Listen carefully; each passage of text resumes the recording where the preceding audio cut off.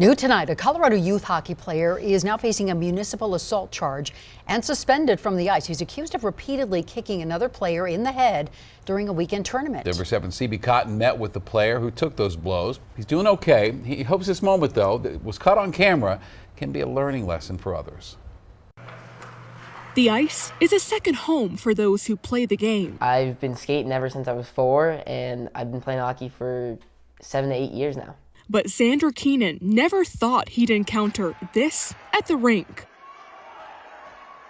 Repeat blows by another player's hockey skate. I was just really terrified. You know, I've seen on YouTube, bad things that have happened, and I just didn't want that to happen to me. According to a redacted Littleton police report obtained by Denver 7, the incident occurred on Saturday during a youth hockey tournament. Keenan's competitive club team was playing another. I was holding on to his stick a little.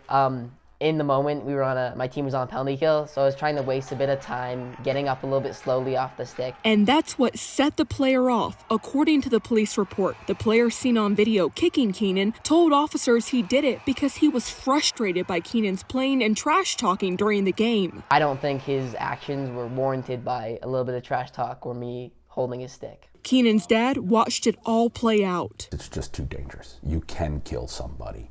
And it's one of the few sports where we carry weapons. The player who kicked Keenan is now facing a municipal assault charge.